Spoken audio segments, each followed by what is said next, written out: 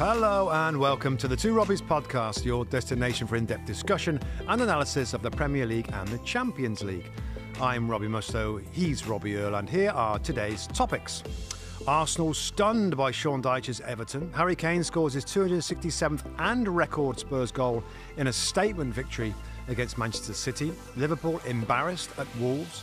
10-man Manchester United see out win versus Crystal Palace. Newcastle United held at home to West Ham in a 1-1 draw. And big spending Chelsea failed to impress against Fulham. That's what we've got coming up in today's episode. And Mustoe, let's not forget about Premier League Pick'em and your chance to win $50,000. Play Premier League Pick'em for free and you can become the next big winner. Download the NBC Sports Predictor app today, available in the App Store or Google Play Store. Right, Mr. Mustoe, I think we'll kick off with the first game from the weekend. It was highly anticipated. Everton in trouble, new manager Sean Dyche in charge against high-flying Arsenal, who are looking to push ahead and get to that coveted Premier League title. Didn't quite go to plan, my friend, at Goodison Park. Everton came up with a 1-0 win. What was your takeaway? What was your overriding thoughts on that one? Well, I think of course, it's a huge game for Arsenal, but it was a massive game for Everton, Rob, wasn't it? And you got a new manager in Sean Dyche that I think we both agreed was a good decision to put Sean Dyche in at Everton. The right man for an incredibly difficult job. Everybody sees that. And the protest, by the way, still came before the game, a little bit afterwards as well. But what he did with the team, with the same players that Frank Lampard had, was pretty stark and very effective. And, we saw the best of Everton. There's such a great side of Everton, a great side of the support, which now is, of course, very, very upset and disappointed with the way the club's been run, and rightly so. But right now, I got to think, Rob, that they feel they've got a guy that totally understands them, understands the club to a certain degree. He doesn't, he's never been there before for a period of time. But he's the right guy. And that spirit, that energy, what they brought to this game is something that he'll want every week, Rob. And that's going to be the hardest bit. But there's no question, picked a strong, physical team, particularly in the middle of the park. Decore played, Onana and Josagana Gay.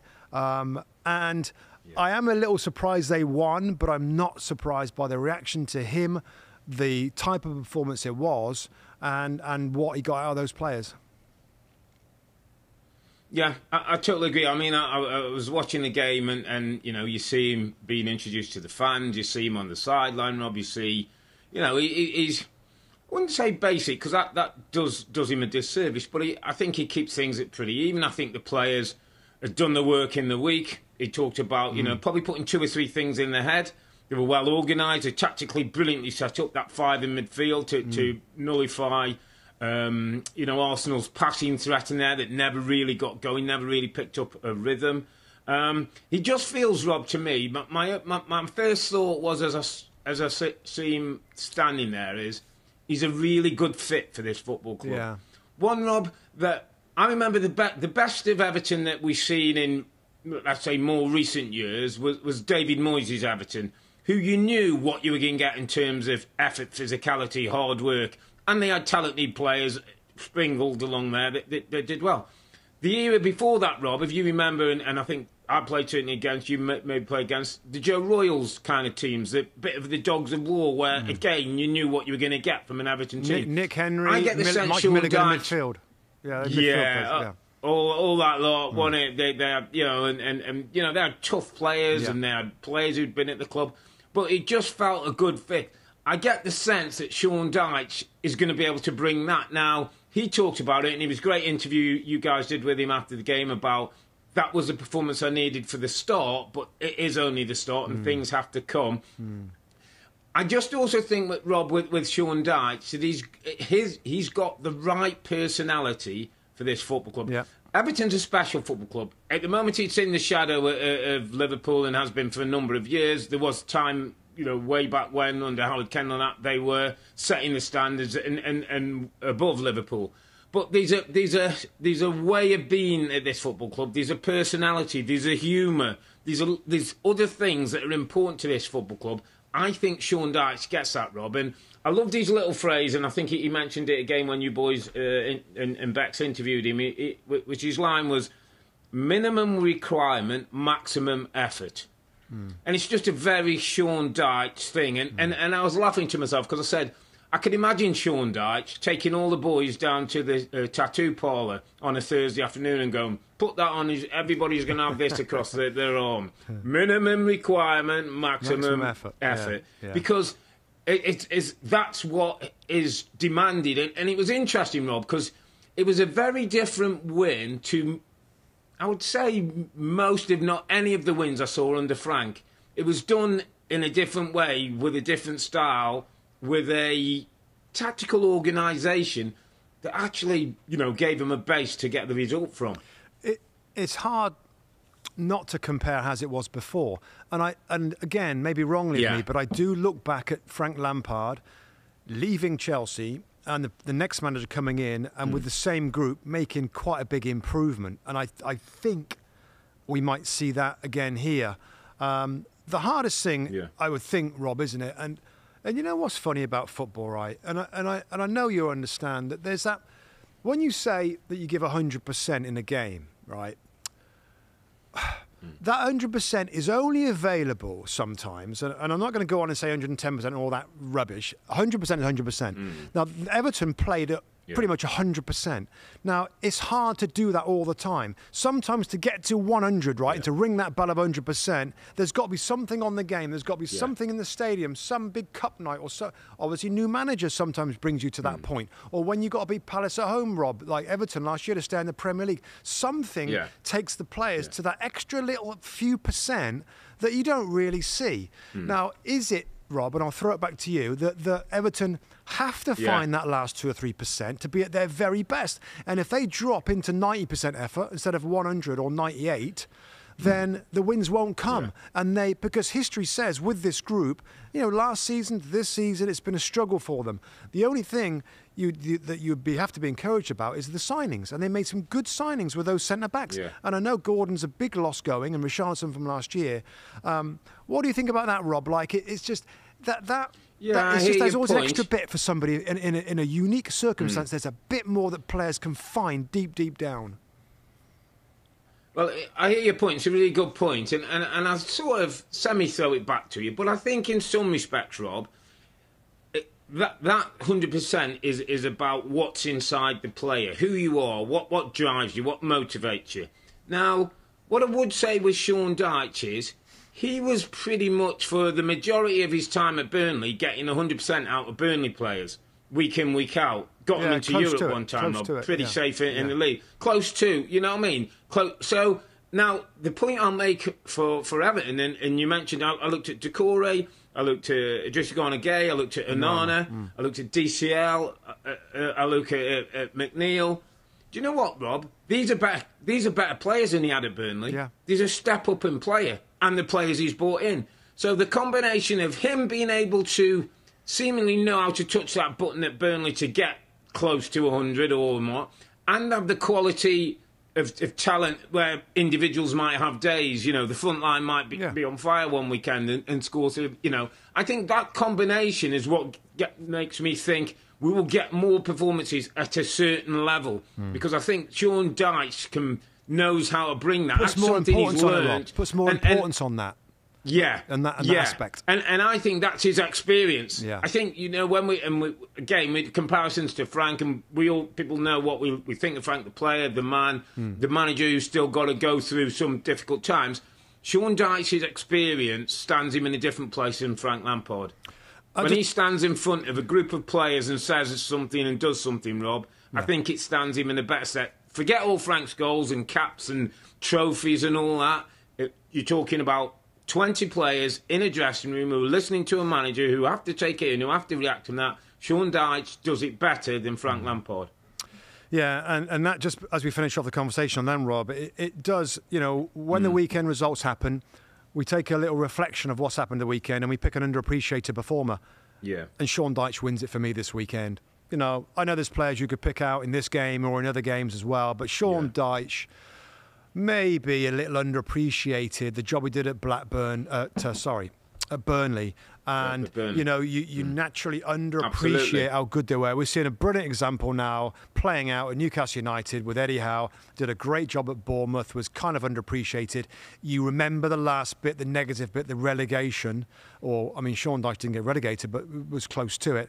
And you kind of, is he ready for a different club? So fair play to him. He's shown so far, and we know there's a long way to go, that he's done it. So I want to give underappreciated to Sean Dyche, because I think he probably has been over the years for a tremendous job. Now let's switch it to Arsenal, Rob. On paper, I know the timing was bad for them to go to Everton, to Goodison Park, when there was potential for there to be a good atmosphere and to there be almost a reset, which it was. How much? And I actually asked Mikel Arteta, and we were so lucky to get both managers after this game as an interview direct. Oh, it was brilliant. I love it, because it's like, right, I'm going to get to ask him a question live, level. Like I said about what disappointed him most about that, and I said to him, I know you'd have prepared for that, because that's the easy question, right? It's like, were you ready for that? Of course he's ready for it. He played for Everton. He knows what Goodison Park can be like. But I asked him what he's most disappointed with, and he didn't really kind of point to physicality or defensive side or defending the set piece better, where the goal came from. He said, disappointed on our attacking phase, in our final third. When we had opportunities. I mean, what did you... What disappointed you most about it was an Arsenal? interesting...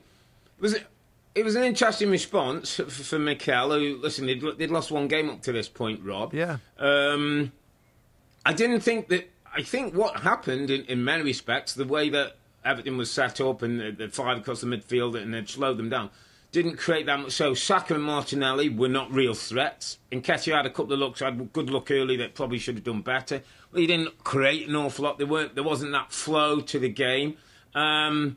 So I kind of understood I think Mikel Arteta, all the work they do, the build-up and the playing out the back and the dime in the midfield and the thing, is to get the ball in certain areas, to create chances, to get it to those wide players, to get the overlap. Yeah.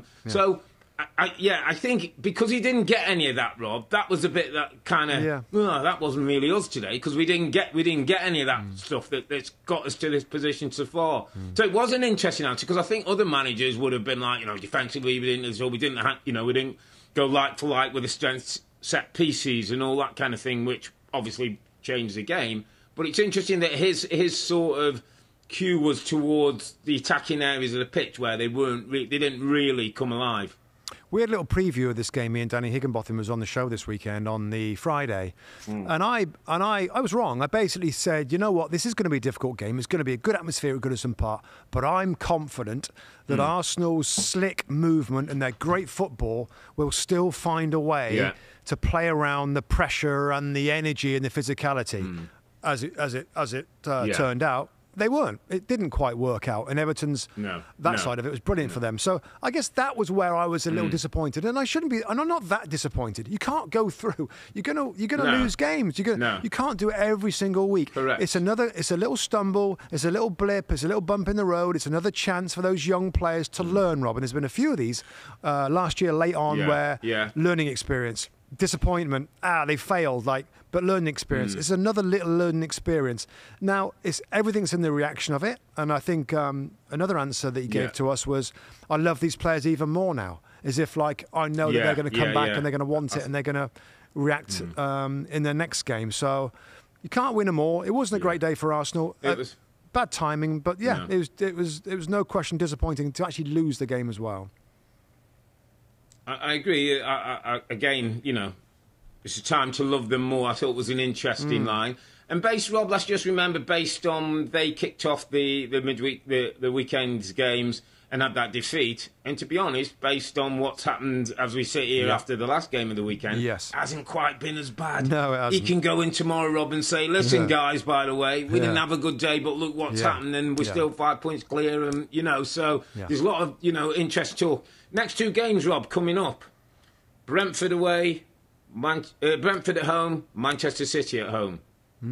Two games that'll have Brentford in decent shape, a derby that you can't take lightly, and then the City games which are going to be key to possibly, where the title could end up. So, a couple of interesting weeks. And I just read I was reading this morning, Rob, a couple of things after the game. Bit of Arteta stuff, listening to a couple of interviews.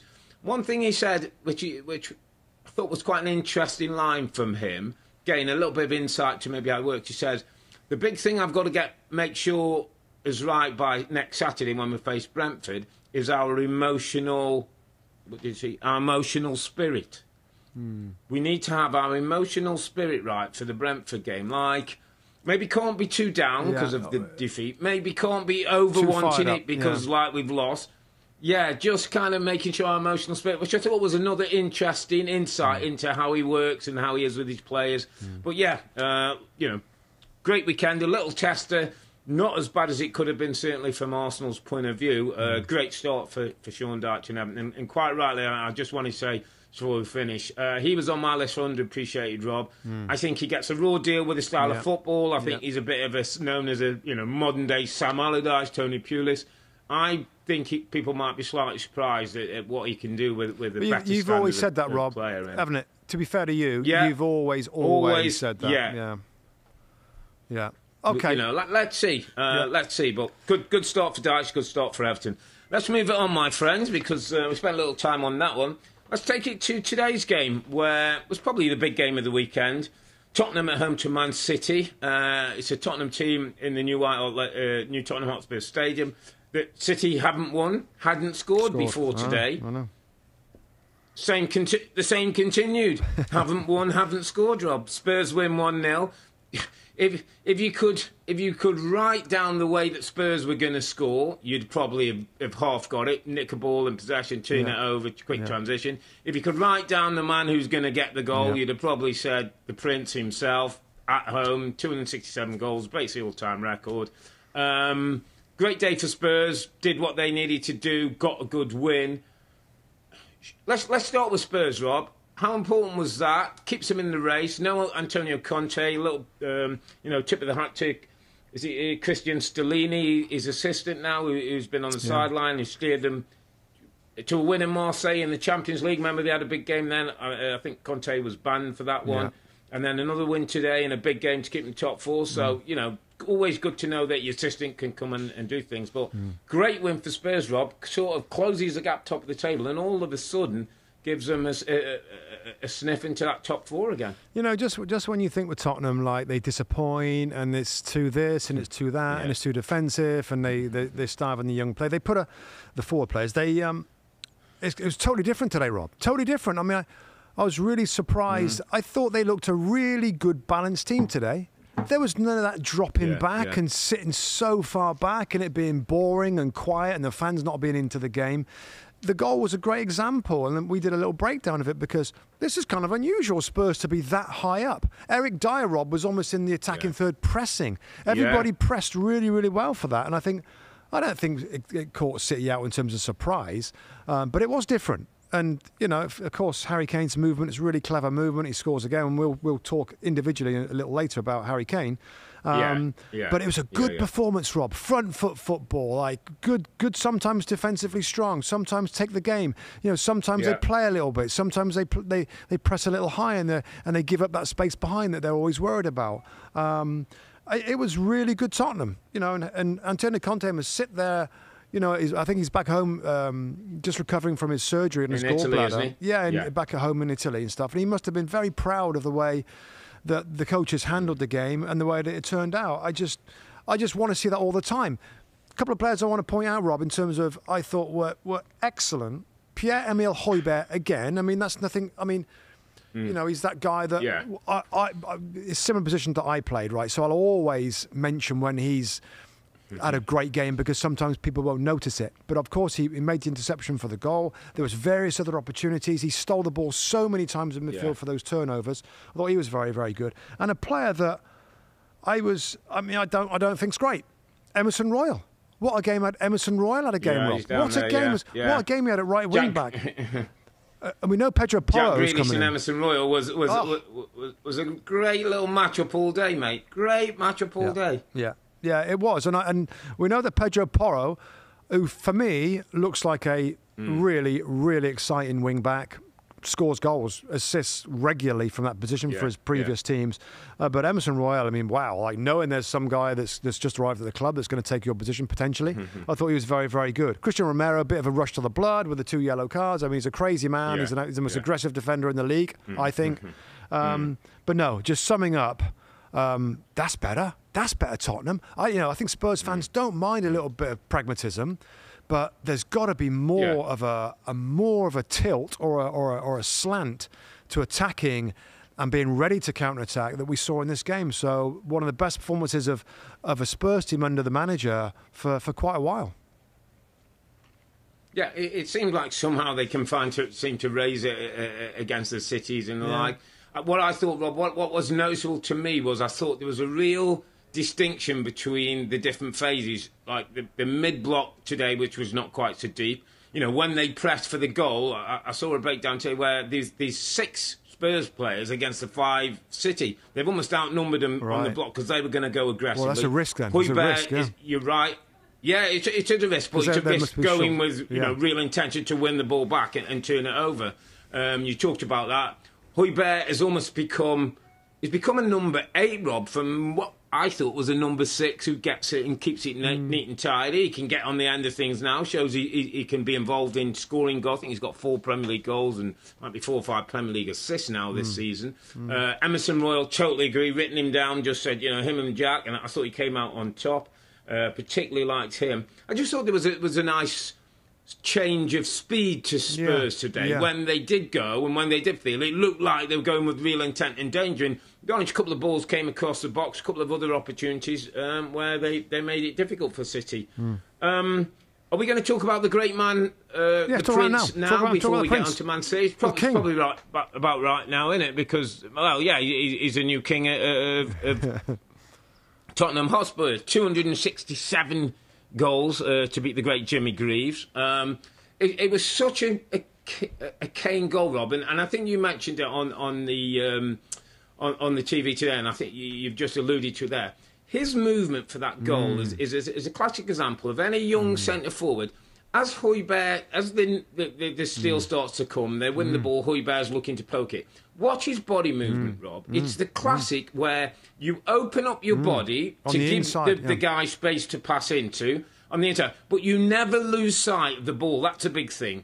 What I would say to kids. I've worked in coaching, and we've done a little bit, and people turn like full 60 there, and you don't see, you lose the ball for a second as you're turning, then it comes back in your vision. If you watch what Harry Kane does, he opens his body so he's never not facing the ball. So he's never not prepared for whatever pass comes to him that he can take and one touch find the back of that. That was the brilliance of it. The finish is what we knew. The brilliance of preparation before that is high end. It's really difficult, Robbie. I got another replay in there to try and show that people on our broadcast. Like the second replay was, and because it happens so quick, doesn't it? Replays come through so quickly, and we haven't got too much time. But I mean, like that's not natural to turn that way. It's more natural to go off your right foot and you turn away. Correct. And then you turn around. And then you lose sight of the ball for probably half a second. Lose sight of the ball for a little bit. Yeah. So to turn this way and push off your left foot whilst making it.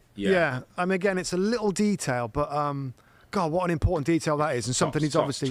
It's a great indication of how he's learned the game and been coached really, really well. And absolute legend. I mean, an amazing amount of goals, particularly this year, by the way, Rob, when the team, have been a bit defensive-minded, but to be that consistent from at the start, where he get pushed out on loan a couple of times, Rob. I remember he went to Leicester and a couple of other clubs. He went on loan at the start of his career. He went to Leyton Orient, Leyton Orient. It was Leyton Orient, yeah. And to come back and do this is phenomenal. Incredible.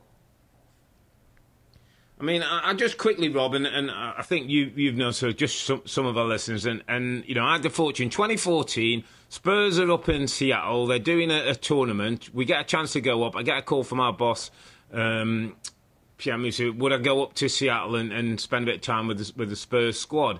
So, perfect. You go up, you see the squad. It was, I think it was Pochettino's first season in charge. Talked to Brad Friedel and a couple of others. Spurs are doing a attacking drill. It was Adebayor and Saldana were the two main strikers. And they were doing the balls in, turning, trying to hit the target, trying to think. I've got to be honest, between the two of them, Adebayor and Soldano, they probably hit the target once. I mean, they were really bad at it. Behind the goal, Rob, running to fetch the balls, was a young Spurs player called Harry Kane. Was running behind the goals and catching the balls and throwing them back to the coach. And then maybe 20 minutes after the session, he came in and did a little bit of finishing himself. And I remember Brad Friedel, we give Brad credit, said to me, this kid's got something. He said, look at his technique. And even then you could see, well, this is 2013-14. And since then, he's gone on to become Spurs all-time record scorer. Just, you know, I'll give our viewers a little insight to a conversation we had with Alan Shearer at the Fan Fest, where Alan was saying to us, Rob, wasn't he, that he fears his record to as long as Kane stays in the country, he thinks Harry will beat his record, become the all-time record goal scorer. I mean, 260. From those humble beginnings, Rob, 260, it's incredible where he is. And do you know what? And I know we might be going on a little bit longer, but I just want to get this out. He was very close to my underappreciated player of the week. Yeah. And why I say that is, he's when we talk of football greats, and she is quite rightly up there, and Thierry Henry in Premier League terms, and then we talk about others. I don't think Harry Kane ever gets mentioned in those terms. Maybe he's not quite as pleasing on the eye as some. His goals, maybe some will say, oh, I could have scored that goal. You know, he's in the right place at the right time. He's not a dribbler where he's leaving people on the ground and Cruyff turning and all that. I just feel, Rob, like there's a bit of underappreciation about what this guy has done and is continuing to do. And I think it'll be only at the end of his career, only when we see the numbers, only when we see the goals that people are going to say, God, he's a legend. I know exactly what you mean. And, you know, to be honest, a couple of years ago, I remember we had a conversation in the studio, I think, about, is he world class? Is Harry Kane a world class striker? And I thought, and I ummed and ahed about it. I said, what he is a world class finisher. He's a world class finisher because his heading, his left foot, his right foot. He's a world class. But I guess even in my head, my mind of a world class striker is a skillful, and the step overs and the Ronaldos and the Brazilian Ronaldos and all these players that can do amazing things with the ball and skillful and create. And he isn't quite that guy, but he's still, given that longevity, given the type of goals he scores, he is a world class striker. Right now, of course, he's a world class striker. Absolutely. When you look at number 9s around the world, and it goes down to your definition of what's world class, etc., etc., etc. Anyway, yeah, you're right to mention that, Rob. And I did think about it with two, but I thought, well, he's getting a lot of appreciation today, getting that goal. So, but I know what you mean. And just the last thing on that, Rob. I wanted to just put it out there. And the last thing, Rob, in terms of a little anecdote. Remember when we went to the Spurs training ground a few years ago, and no surprise. And this isn't anything is crazy unusual, but as you'd expect, Harry Kane. Last one off the training ground, shooting. Free kicks. Remember doing it with Christian Eriksen? They were taking in turns of because Eriksen was the taker, but Kane was on and on. And Kane wanted to practice. So between that story of running after balls and being on the training ground, that's how you get to be great. And what a lovely guy too, mate. What a lovely guy. Who did I ask? I asked Gary Cahill. So we had Gary Cahill at the Fan Fest in Universal Studios, and we were in the green room and stuff, and I said, Harry Kane, because we were talking about Spurs, watching Spurs game, and you play with him with England, what's he like? And basically his line was, he's just a great pro. He's just a great professional in all aspects, a very serious guy, but a great pro. And I think great pros, great people do well often, and it's great to see somebody like him that's not flashy or loudmouthed or, massive ego, that it's humble and, fair play to him. But let's switch it. Switch it to Man City, my friend. What's going on with Man City? What's going on with Pep? It's a very good question. Something isn't right, my friend. Something is not right at that football club. I mean, 4 losses already this season, which is just not like City. The choice of first 11 with the likes of Laporte, Diaz, Gundogan, Kevin De Bruyne on the bench. Not sure what's going on. Rob, the Cancelo out of the club in the manner that it was and the speed that it was. something doesn't quite feel right, Rob. And even after the game, I mean, the last time we saw Pep was proper fired up when they came back 4-2 against Spurs, I think it was, wasn't it? And he talked about, about the team and expectancy and all that stuff. I thought it was a bit flat today. I thought it was a bit flat after the game. Something's not quite right there. The football isn't quite at the level we've known. That clean possession, that exploiting of spaces, and is not there. I heard Beck talk to you and Danny about that kind of thing, and whether Haaland is. People are suggesting maybe Haaland is a problem. He's got 25 goals, but is he giving enough? Are they a different team? Not totally convinced that's the sole reason. I think there's a number of things. I think football clubs have rhythms and have, and they're just out of rhythm at the moment, Rob. They're just out of rhythm. Some of the best players are not playing to their level. Some of their football is not at the speed and intensity that really hurts you and really opens you up.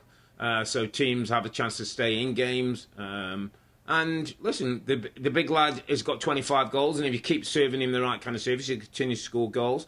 But there is no guarantee this year that that's going to win you the title.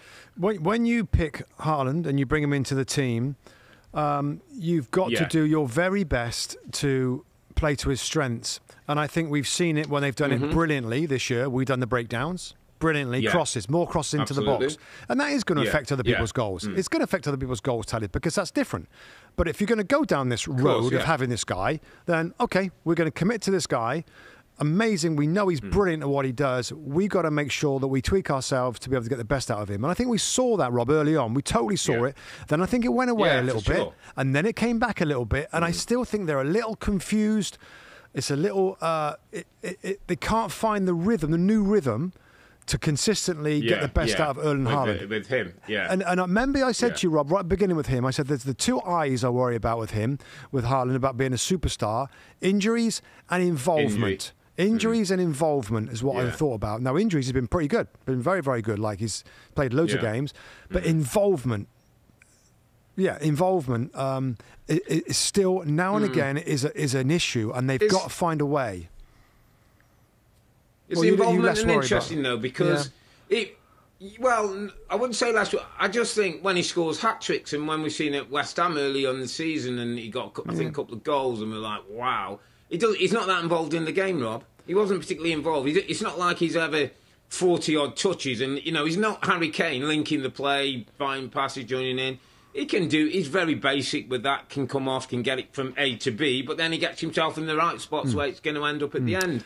Now, it's interesting. So the other thing I would say on that, and you make the point about Haaland, and we've done again the patented Kevin De Bruyne ball to Haaland. If you're playing Haaland, Rob, why is Kevin De Bruyne not in your side? I know. I mean, is there something bigger going on there? De Bruyne's been named a little bit as one, and the manager's talking about like he's not been as fit or something as he's known, and I don't know. It just seems like something isn't quite right, mate. Just quickly on that Haaland point, I know what you mean, and I don't mean when I say involvement, I don't necessarily mean zillions of touches. I mean about being the point, being involved in going for the ball, being involved in making the runs. You make a good point, because he's not one of those that has to be super involved in the build-up play, but involved in the game means active. He's making runs. He's going for balls. He's challenging the back post. Anyway, back to Kevin De Bruyne. I just wonder. Remember he kind of got left out and Pep said he's not playing at his level. Remember probably a couple of months ago now he said he's not playing at his level. Yeah, it was a little bit just after the World Cup, that was when we just came back. Yeah, and it's like, wow, I don't think he's been that bad. And then his face today on the bench. Kevin De Bruyne's face today on the bench was, and he had Pep had that big snap at the team, didn't he, after they beat Spurs a couple of weeks ago? Yeah. And De Bruyne didn't play that day, by the way. Yeah, and since then, Cancelo, maybe there's a bit of a fallout in the club. Cancelo's end up leaving. De Bruyne is still on the bench, looks miserable.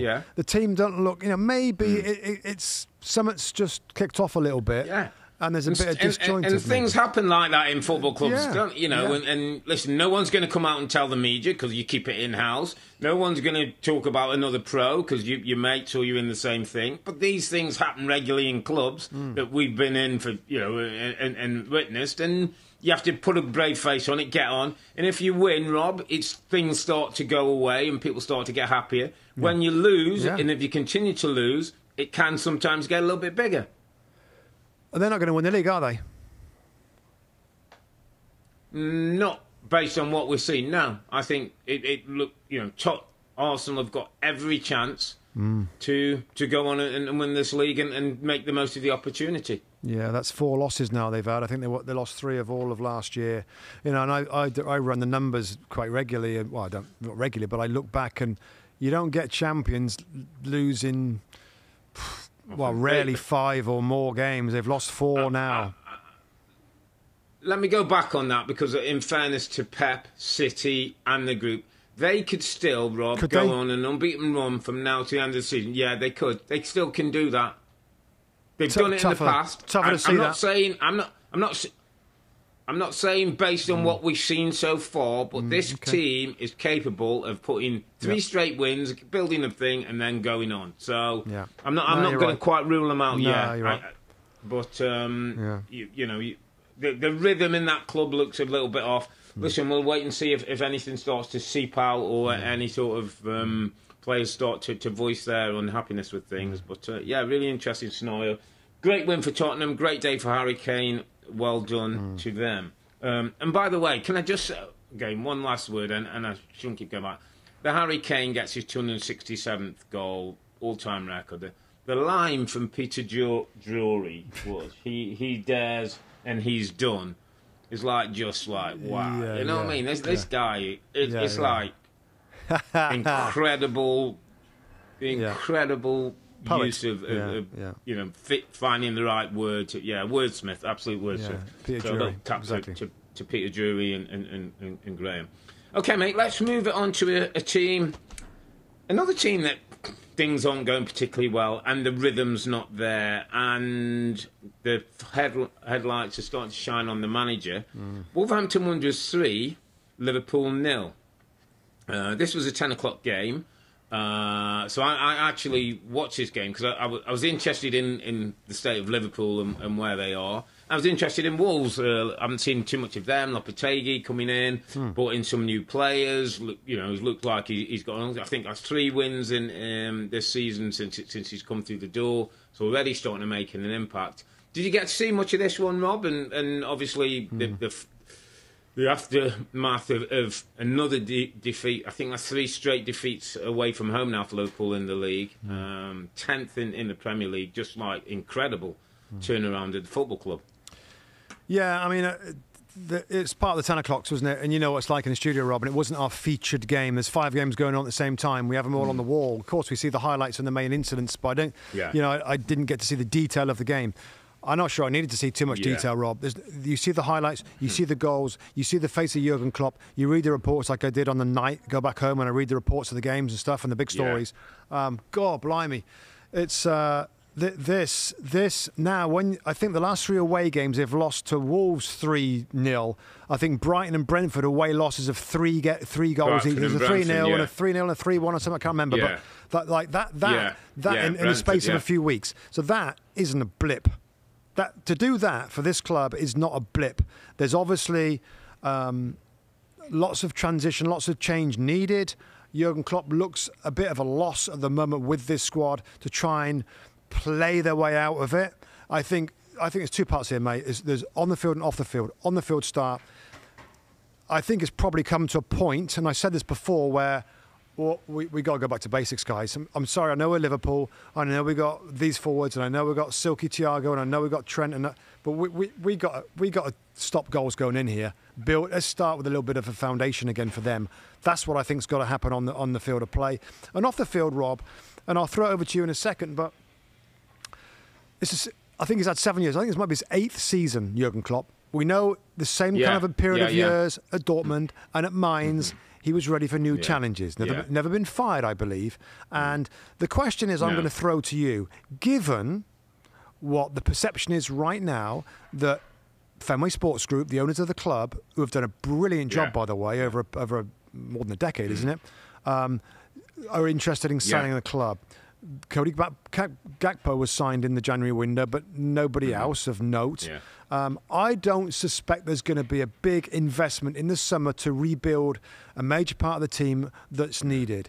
If that's the case, and if Jurgen Klopp feels like, well, this is going to be tough and it's a bit of a scrap again, I got to try and get them going again without many new players, could it be a time where Jurgen Klopp says, okay, Fenway guys, and it's been a great run, but if I'm not going to have new investment into the team, I'm going to maybe I need a new challenge. That's a good question. I've kind of listen. We must spend too much time together because I'm down the same road. I've kind of written it slightly different, but I thought, based on what we saw yesterday, Rob, this is a bigger. This needs bigger surgery than I think we've thought in the past. Is there a sort of 7 to 8 year cycle when, a Pochettino at Tottenham? I'll go back to a Sean Dyche at Burnley. Is there a time, Rob, when it isn't, that players become used to it and all that kind of stuff and know what the reaction is going to be and, the words aren't saying as much? Is that part of it? I don't think Jurgen Klopp will be sacked by this group. No, but I could see a possible mutual parting of the ways where they both agree it was one of those things, which could be. So the question to answer your question is, Jurgen Klopp's been a great manager of Liverpool when they've been great, and he's made them great. And Robbie, his interviews, the hugs, the running on the pitch, the connection with the fans, all that's been like exemplary, and he's a perfect fit for the football club. Can he be a great manager of an average Liverpool team? No. When things aren't going so well, when you might have to make some big decisions. Is he too close to some of these players who've served him so well, who've won that first title in 30 years, that you might have to make some tough calls on, Rob, who've got long contracts, but actually, now, I watched the game, Rob. So from the front, and it's a front three of very. When you've got Nunez, you've got Salah, and you've got Gakpo, talented European footballers. Salah, one of the best in the world, doesn't look great. But the chemistry and the thing isn't right. Doesn't quite work at the moment. So you've got that. You've got a midfield that everybody in the world knows has got no intensity anymore. Can't press the game. Can't put people under pressure. Can't win balls and start counter-attack. You've got a back.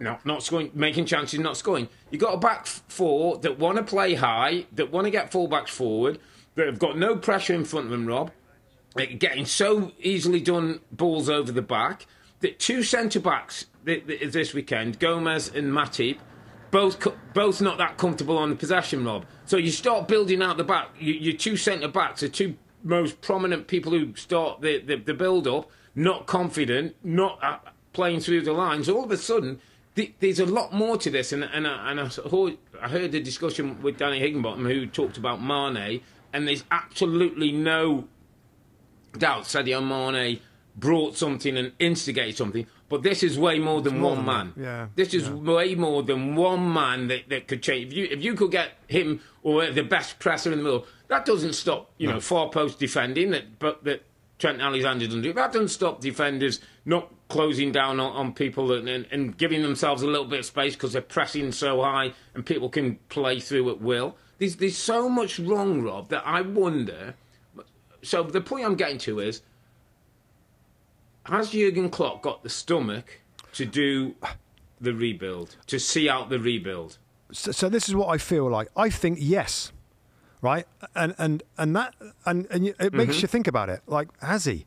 I think yes. Yeah. But there's got to be, it's got to be two sides of Rob. The ownership have got to step up and say, okay, Jurgen, all right, okay, are we ready to go again? And the fact that the owners are about to sell makes me think they don't really want to go there, and that's maybe one of the reasons why they're selling. Maybe a little bit like Man United. They see the money being spent with Chelsea. They see the new money coming into Newcastle United, and they see their teams that, oh, blimey, we're going to need a new investment to compete with these guys because our fans want them to compete at the very top, and that's a whole new level of investment to go there.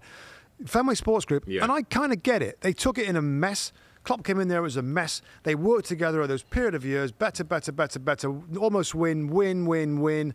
And now, right, like, are we going to go again? So it's a very good question. I think Klopp, yes, has the stomach for it, but I don't think the owners have. I don't think they've got the pockets for it. And that's the fear that the Liverpool fans must have, that Jurgen, in the summer, see how they do in the Champions League, and if he gets a hint that the money's not going to come, they're only going to look to buy in a couple of players, then he might say, I ain't got the stomach. And that's why I jumped on your answer.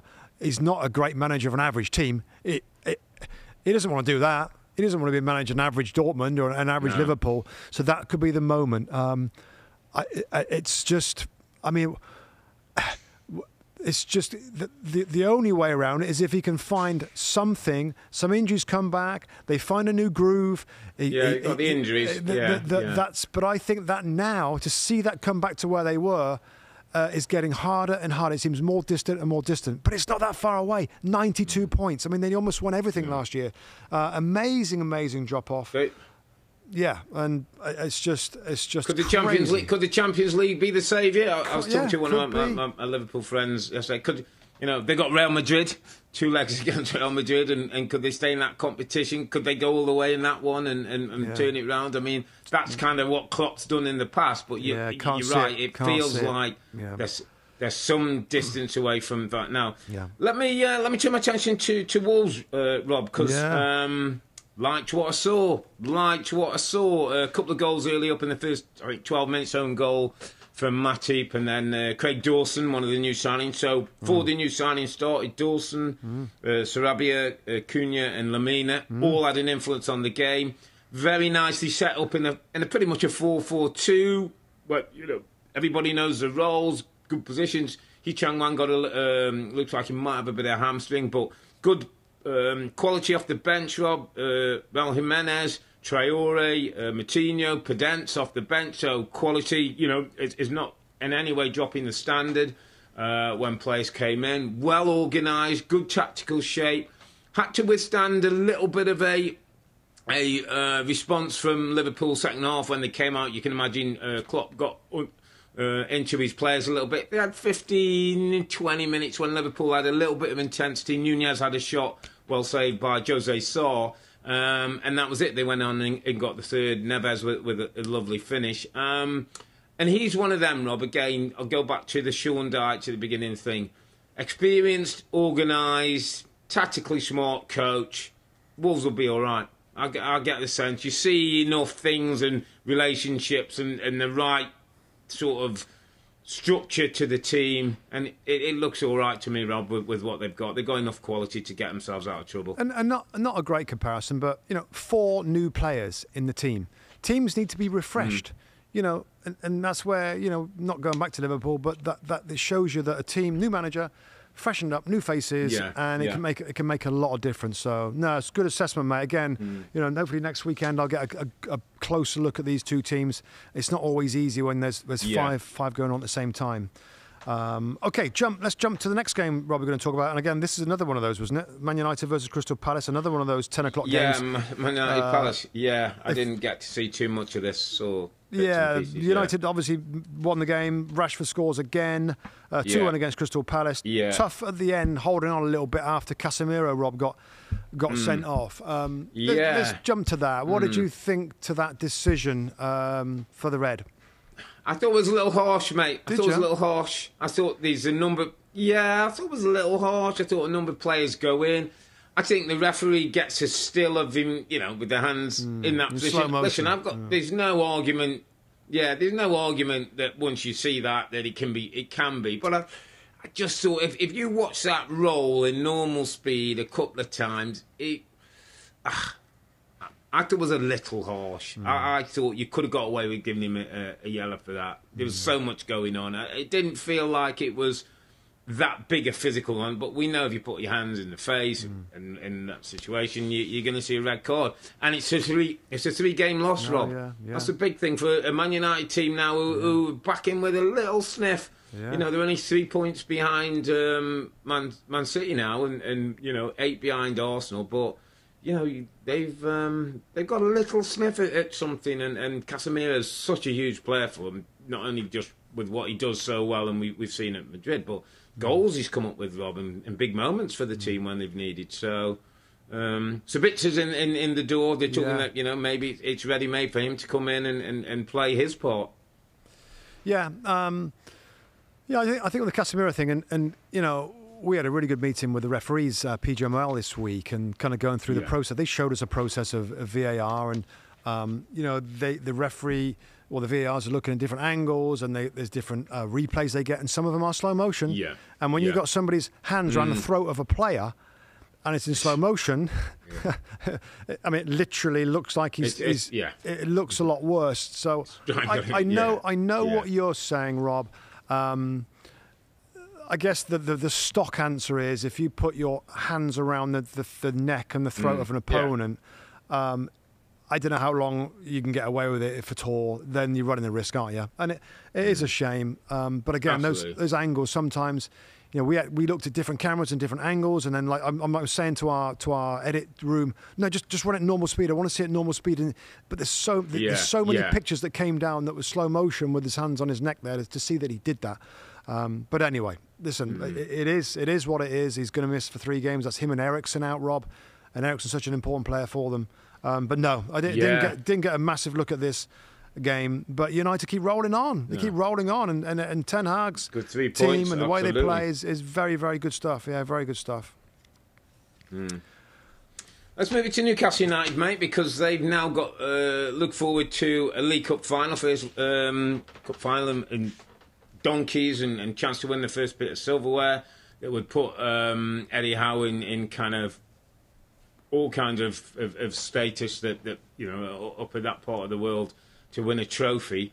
But a 1-1 draw at home to West Ham United. Yep. How will Eddie and the Newcastle fans be thinking about that? I think they'll be a little disappointed, obviously, given the way they've been playing, Rob. But I did look at this one. This was a later game on Saturday.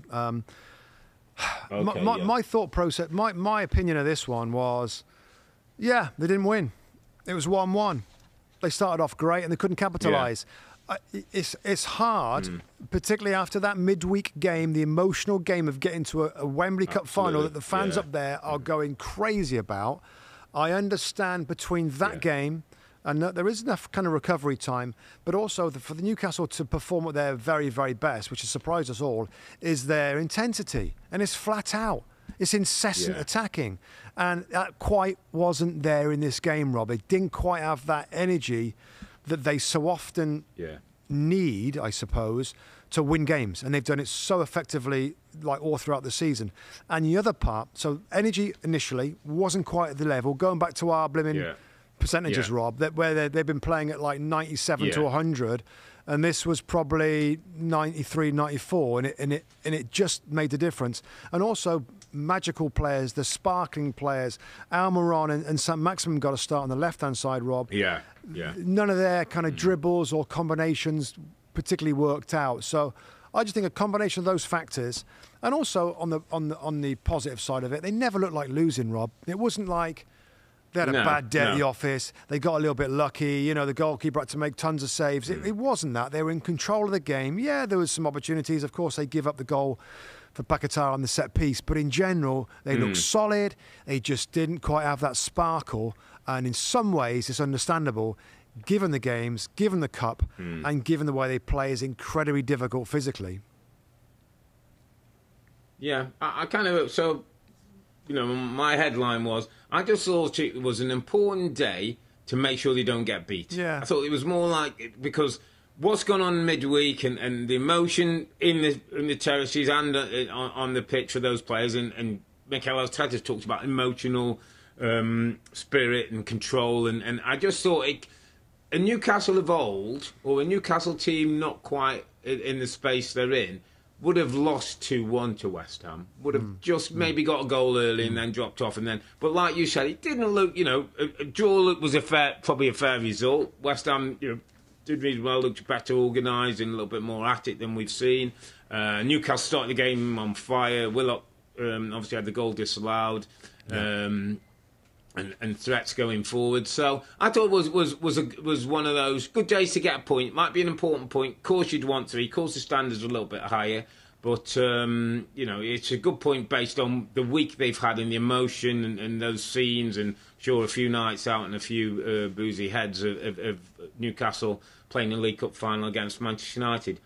Just a word on Anthony Gordon, mate, because there was a lot of talk about him going to the football club. He started on the bench, came off, had a little look at him, played on the left-hand side, cutting in. Had a couple of little moments, did 1 or 2 nice things, a bit of link-up play, had 1 or 2 efforts at goal. Do you see that as good business? Eddie obviously fancies something about him, likes him. I mean, people are questioning his goal return, his assists aren't that high. He had a little spell in the season when a little purple spell, but do you see that as the kind of signing where we're going to be talking in Almiron figures and Joe Ellington sort of raise of standard? I do. Rob, I think he's incredibly talented. I think he's incredibly talented. Now, can he grow a little bit emotionally? Probably. And, he's come a long way in the last 18 months or whatever at Everton, but I think he's incredibly talented. I think it's a very, very astute signing for the football club. I think the fans...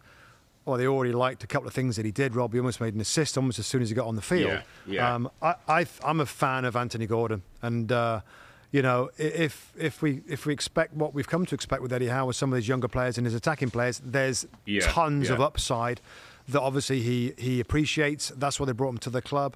So I like it. I like it a lot. And I think he adds to an attacking line that's got talent. But, I like it. So I think he's going to be a really good signing for the club. Just one other note on them, Rob. I thought they did miss Bruno Guimaraes a little bit in the middle of the park. Who's suspended? He's out, missed this game. The Brazilian in there that dictates things. Also allows Sean Longstaff to get forward as a number 8. Longstaff played as a number 6 in this game where Bruno normally plays. So they had to change in midfield because of that. Actually, quite a lot of players rotated in the midfield.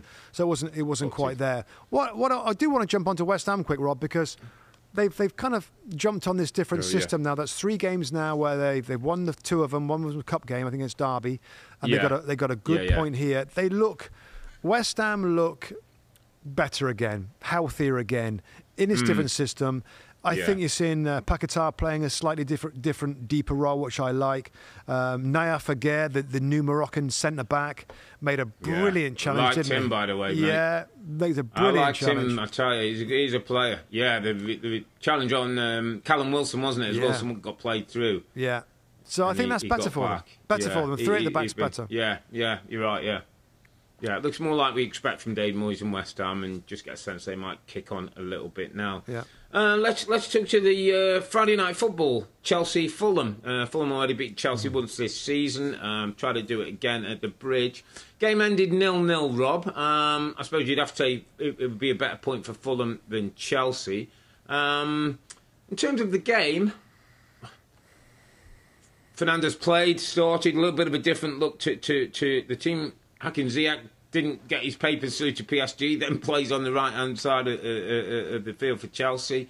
Where do you sit with Graham Potter? And now the window's shut, now he's got these number of players. Is between now and the end of the season going to be a kind of finding out period for him and the players before I think we get the steps of, right, this is what I'm going with, this is who I'm going with, this is Graham Potter's Chelsea? Yes, primarily for him, Rob, for Graham Potter.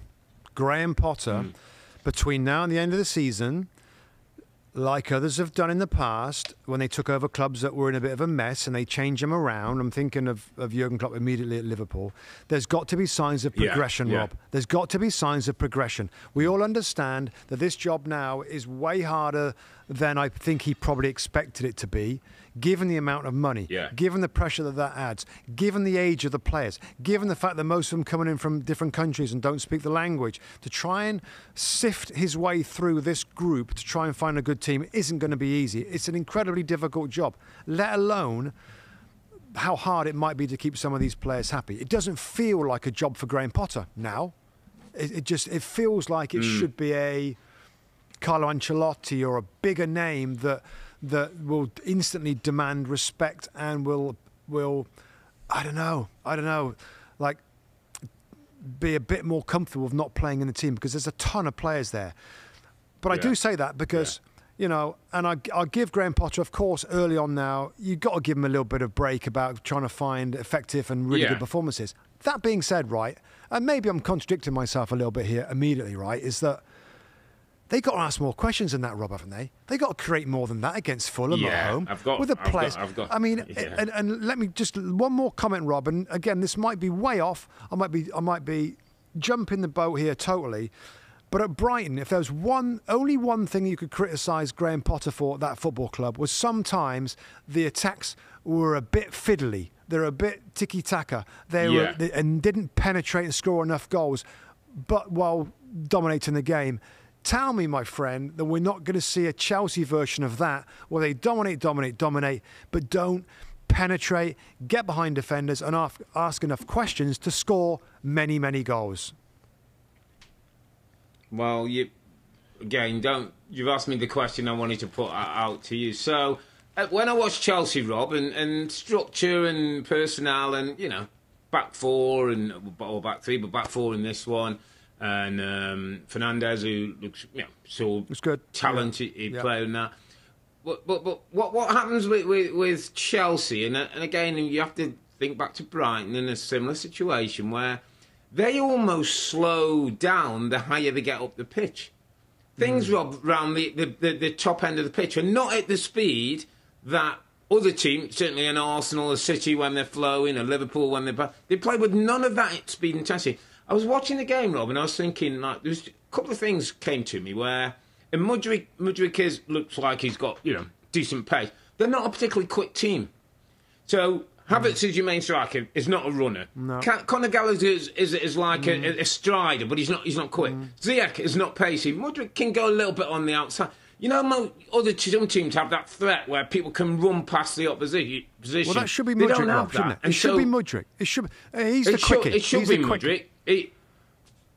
But it doesn't look to me like he's always totally going to open things up. But the other thing, what I would say, Rob, is the balls, the speed of their ball possession and movement in the last third is too slow. Is far too slow, and so people get a chance to regain position and close ranks and block off lanes and things, which I just feel like that's something, you know, we saw a little bit of Brighton, which you talk about leads to goal attempts, shots on goals, more things on target. This is Chelsea, by the way. Chelsea played Fulham at home. Fulham just come out of the Championship, you know, desperate to stay in the league. Marcus Silva done a brilliant job. There wasn't a lot between the two teams, mate. There wasn't a lot between the two teams.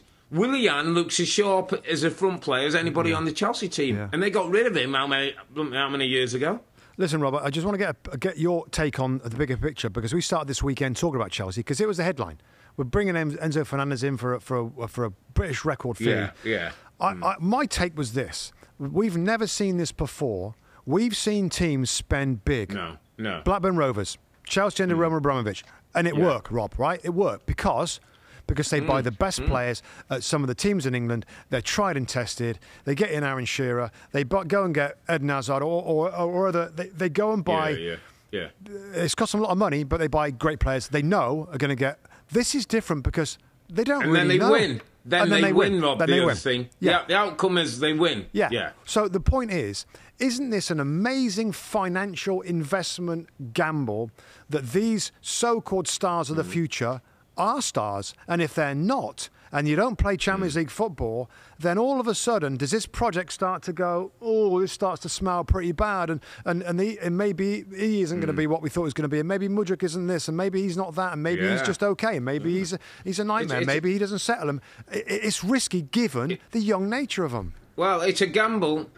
Yeah, it's a gamble on the recruitment. It's a gamble on, you know, I was thinking about Kai Havertz, Rob, the other day, and I know he might be playing slightly out of position, but he came in with this, you know, one of the best players in Europe, goal-scoring record. You know, he's a new Michael Ballack in that kind of time. He's got real presence about him.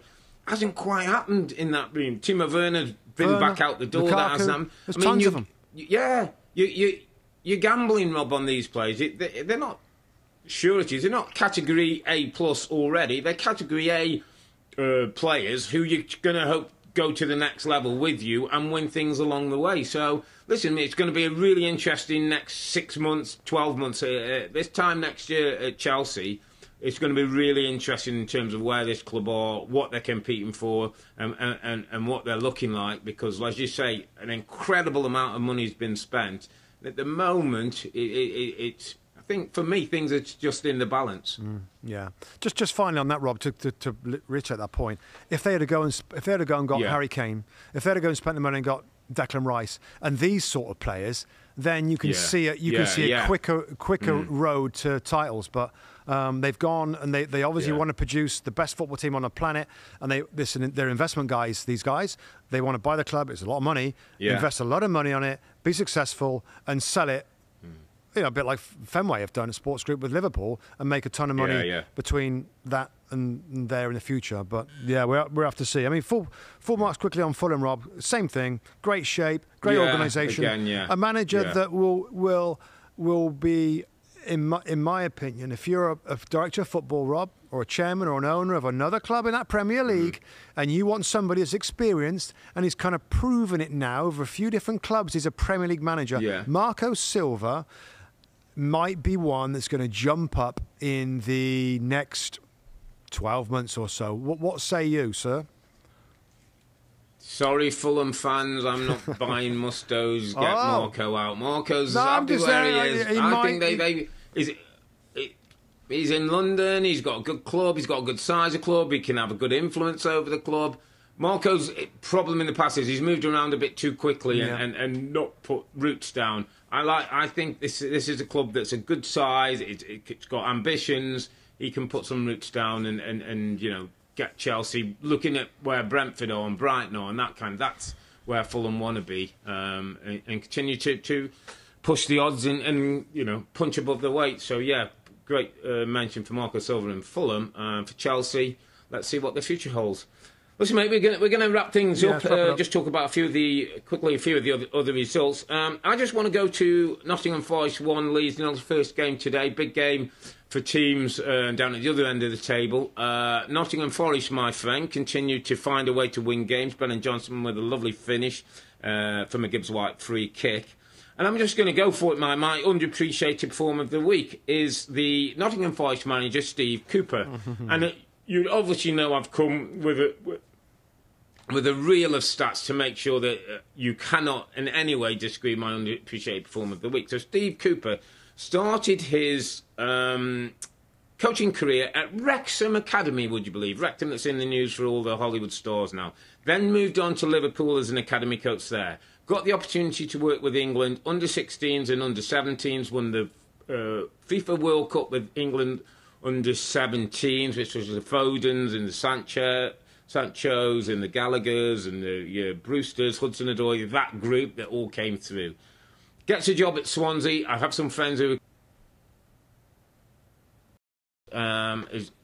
took them to the playoffs twice, goes to Nottingham Forest, having got sacked, who was second bottom of the league, takes them to the playoffs, gets them into the Premier League. So he does a Bielsa job, but doesn't get the Bielsa credit, I don't think, from Forest fans. Has all the players, 1 million players on loan given to him, which he doesn't probably want them all. Gets on with that. And now has Nottingham Forest sitting 13th in the Premier League on 24 points. And they've not lost at home since September the 16th. Boom. Mic drop. No, I can't argue with that, my friend. Can't argue with that, my friend. I mean, difficult job with all those players coming in. He might be another one that's going to prove certainly me wrong in terms of this season. I thought they'd struggle to stay up, given the amount of players, but and trying to gel a new team. But yeah, a bit more pragmatic since I think they had a heavy defeat, didn't they? 4-0 defeat. Can't remember where it was. Maybe it was at Leicester. I don't know. But they seem to be more pragmatic now. He's kind of got this diamond going in midfield. He's got so many options in the attacking players. Andrew Ayew came in today, Rob, experienced performer. I kind of like that because he's a fighter. Yeah. He's a fighter who's got a big heart. He's a worker. And he knows him from Swansea, Rob. And he knows him from Swansea. Talked about it. Yeah. Had a relationship from Swansea. Yeah. So I kind of like that. Yeah, well done, Steve Cooper of Forest, yeah. Yeah. And just quickly on Jesse Marsch at Leeds, Rob. I know it looks bad. I know they are like staring at relegation fight again. But I kind of liked some of the stuff today from Leeds, and I know it's a bit of a tough sell. I said it. Rebecca said, Yeah. you know, would you be worried if you're a Leeds fan right now? Should they be worried about it? And I said, you know what? I kind of like where they're going with this manager. Weston McKennie, we're going to see whether he can handle the intensity, the speed, and the mentality needed to be an effective midfield player in this league, which we know all about. We've been there and done that. It is very difficult to perform in that area in the Premier League. We'll see that with Weston McKennie. Other good signings as well. Patrick Bamford worries me a little bit. My kind of thought process for them is assuming a fit Patrick Bamford, and he is fit. Apparently, the manager says he's in good shape, but he didn't look particularly mobile today. So disappointing. Loads of possession. Got to find a way to turn the possession into penetration, attacking, crosses, pullbacks, finishes, whatever. However they got to do it, they got to try and do that. They're more solid defensively now at the moment, which is better. And when you look at the numbers, Rob, in the table, they generally are a team that scores goals, but they've just got to put it all together. I mean, Marchetti is very happy now. He's got the strongest squad he's had at Leeds since he's been at the club. Today was a setback, but I think they're going to be okay. Well, I think they got United now. Manchester United next 2 games. I think it's home and away Manchester United. So tough. Let's see how the optics look in tough games. But look, you know, he's got his players, he's got his squad. Window's shut now. He's got to do his coaching. The thing he does best: get on that training ground, make sure they're nice and safe.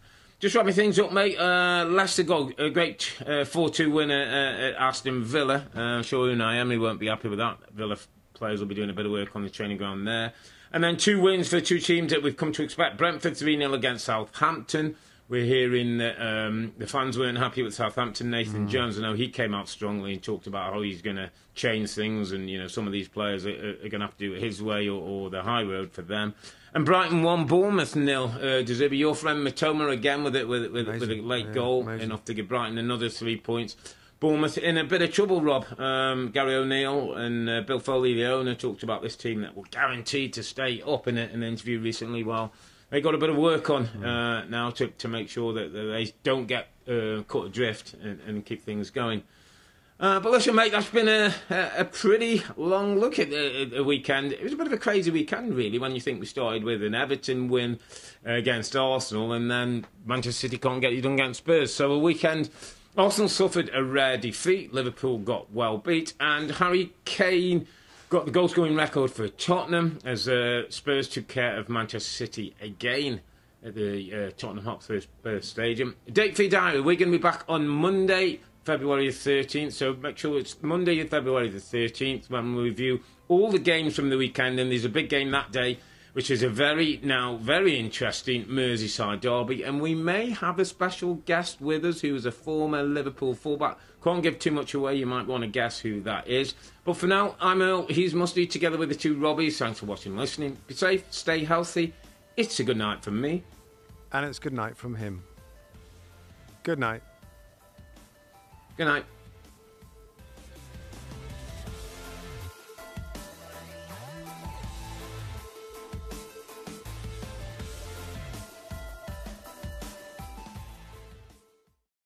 Hi there, I'm Rebecca Lowe, studio host for NBC's coverage of the Premier League. Don't forget to hit subscribe to watch more videos all season long. For even more Premier League content, from original series to live matches, head over to Peacock and be sure to tune in for Premier League mornings every weekend on USA Network and on Peacock. We will see you over there.